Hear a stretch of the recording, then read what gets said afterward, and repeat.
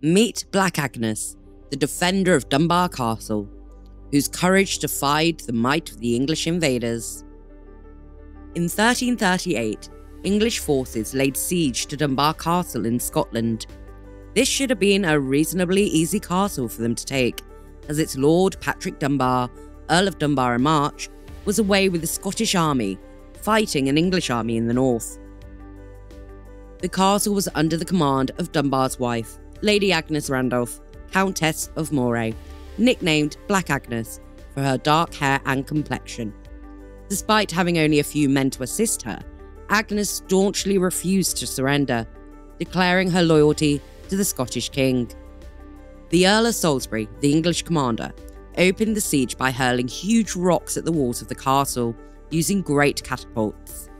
Between these attacks, and in clear view of the English, Agnes sent her maids, dressed in their Sunday finest, onto the ramparts to dust and clean the marks of the shots from the walls with their dainty white handkerchiefs.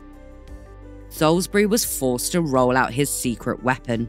It was a huge battering ram with a wooden roof to protect the men underneath.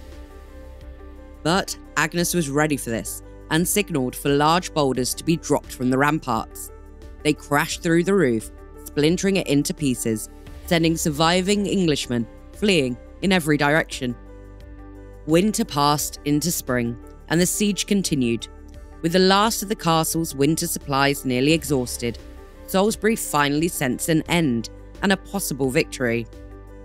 But help for the defenders finally came from the sea when Sir Alexander Ramsay of Dalhousie arrived with men and supplies in 2 boats and entered the castle via a half-submerged, concealed doorway.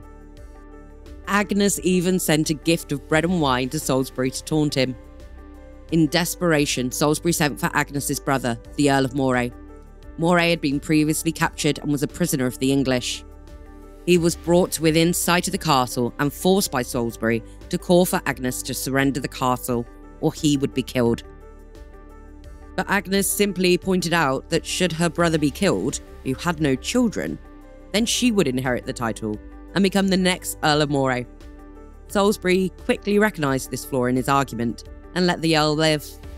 Finally, on the 10th of June 1338, after 5 months of trying, Salisbury realised he would never quite get the better of Agnes. As the mighty conquerors marched away, the men made up a song. She makes a stir in the tower and trench, that brawling, boisterous Scottish wench.